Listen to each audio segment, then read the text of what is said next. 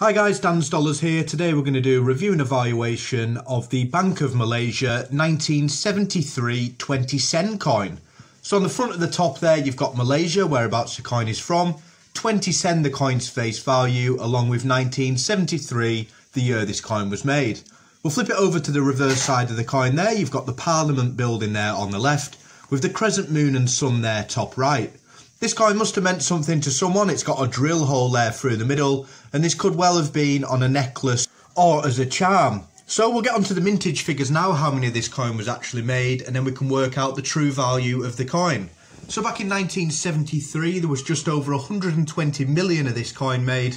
That is a super high mintage, therefore one in perfect uncirculated condition is only really worth £1, and a good quality one you can pick up for 40 to 50 pence.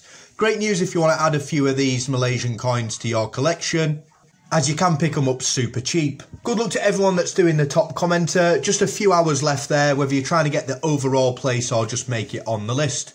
Hope you enjoyed the video guys, and as always, thanks for watching.